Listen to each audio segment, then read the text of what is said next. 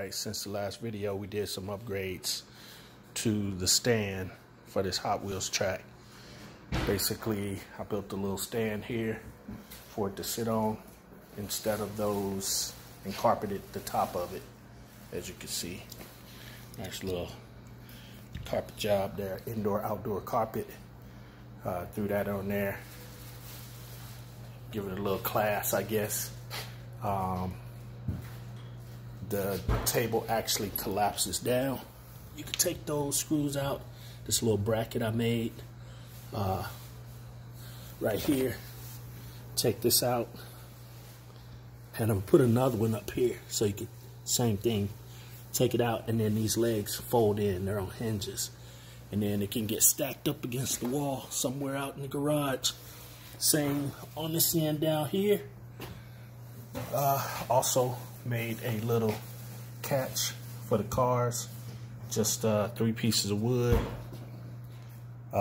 glued and stapled together, or nailed together with my nail gun. Some little corners, 45s for support, a little piece of foam down there to keep from scratching the cars up. I'll probably glue that in. Bree gonna do some art on it for me later. And there it is. This thing comes off real easy. Just flip the switch off here, push it forward, and these come off. Same on the other side here. Push forward, comes off, and boom, this comes off of the table. So put it back on, reverse order, clip them on, clip it on, just pull it back, and it locks it in. So we'll give it a little test run. We'll run this car down the track here.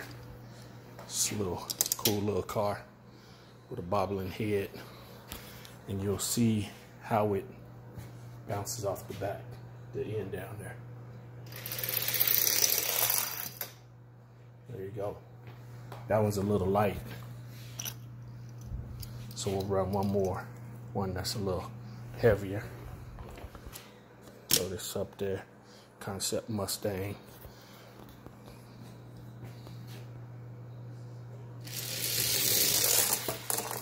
There you go.